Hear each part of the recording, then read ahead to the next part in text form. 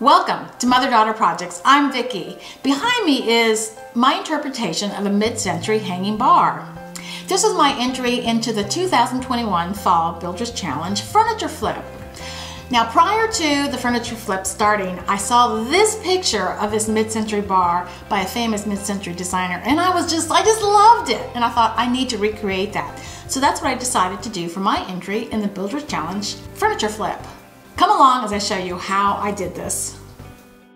I'm starting with an old tabletop and a drawer that I had previously made into a rolling toy box for my grandsons Tyler and Andrew, which they've now outgrown. The first step was to prep the tabletop. Here I'm removing the hardware from the bottom. It required a bit of coaxing to be removed, which I did with a pry bar with a little help from a rubber mallet. It eventually came free. Now, on to removing the wheels and cleaning up the drawer. I had to get rid of this cork as well. The parts that were glued down were really hard to remove, but eventually I just sanded them away. I sanded the back side of the tabletop to clean it up. I wanted a really smooth surface, so I covered the surface with wood filler. It goes on easily, sort of like frosting a cake. I let that dry and went back and sanded it smooth. The sides of the drawer needed to be flush with the front edges. I found a wood scrap that was the thickness that I needed and cut the two pieces to size.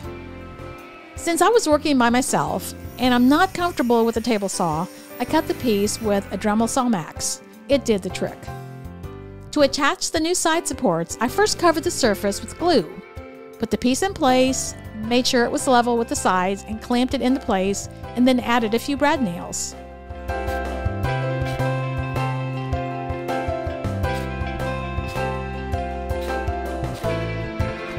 This entire project hinged on getting a perfect cut on the tabletop.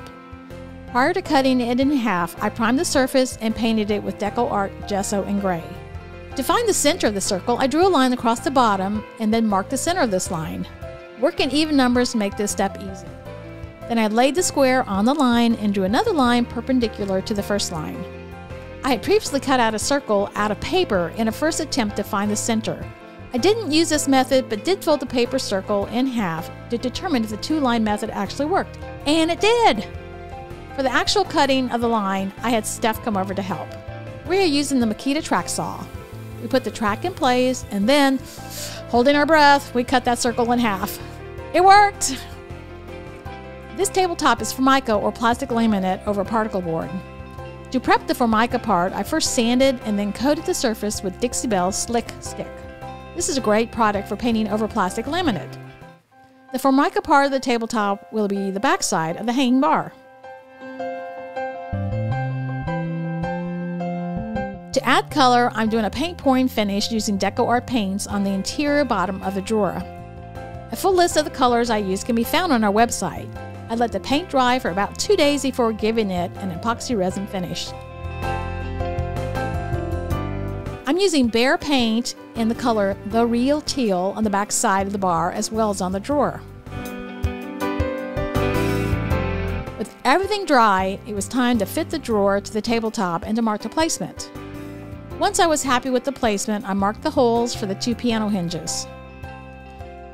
I used a nail set to make an impression in the top as it was going to get more paint, which would have covered up the pencil marks. Once the paint pouring was dry, I put it in the drawer to test the fit. I poured and spread wood glue in the bottom of the drawer and put the paint poured panel in place.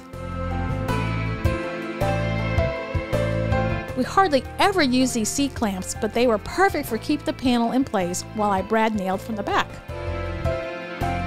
Okay, now for the magic part, on to the transformation of the fronts. I wanted the first set of wood pieces to be equal distance from the center, so I drew a circle with a compass. Using wood ice cream spoons, deconstructed clothespins, and various sizes of wood circles, I created a starburst style design.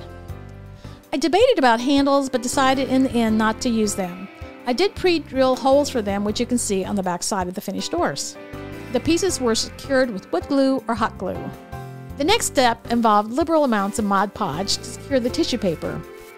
This is plain, ordinary white tissue paper, which I lightly crumpled before use. I watered down the Mod Podge just a bit and used a foam brush to apply it to the surface. The tissue paper was applied, and using a fresh, dry foam brush was pressed lightly onto the wood pieces, creating wrinkles as I went. Any place where the tissue overlapped, I tore the edges as to not have a straight seam. The Mod Podge was allowed to dry to the touch.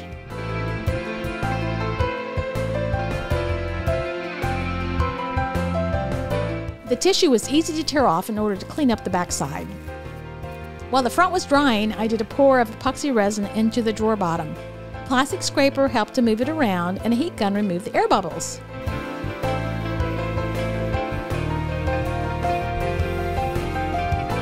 After the first coat of Mod Podge was dry, I added a second coat. I added a bit of paint to the Mod Podge to make it easier to see where I had applied the second coat. It's at this point I made any repairs to the sides and the top. All that was left was to let it dry, and then it was on to spray painting the tops and the sides. A bit of cardboard helped to keep the overspray off the bottom while I was spraying.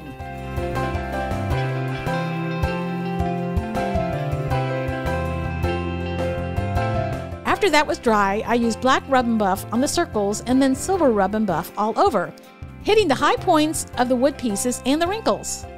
A little rub and buff goes a long way. Here's how I applied the black to the circles.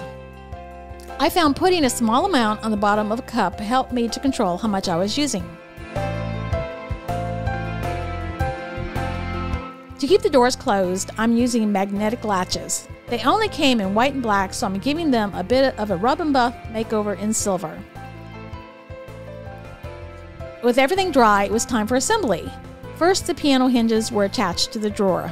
I also attached the drawer part of the French cleat to the back before assembling the entire thing. Test time! I wanted to be sure this hung at eye level before moving on to adding the doors. Success! The piano hinges were attached to the doors. I really could have used an extra set of hands on this part. I was happy the doors lined up, so it was time to attach the latches. Oh, and I left my grandson's names made from Scrabble tiles on the finished piece.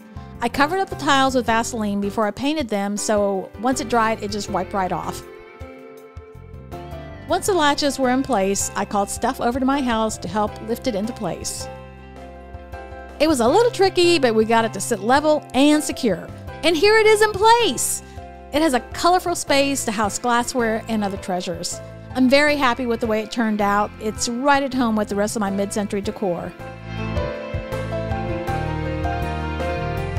It's all dark and moody from the front, but then from the side you get a peek of that same color that once the doors are open you see inside. It's a little visual surprise. What we learned. I learned a lot about applying that rub and buff.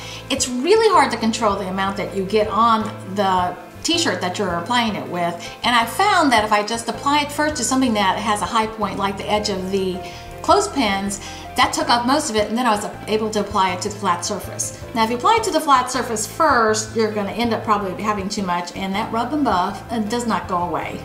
I really like to do a challenge, and I really like to do this Builder's Flip challenge, and I like it because there's a set of rules and you have to stay within those rules, and there's a time limit, so I'm really motivated to get the project done.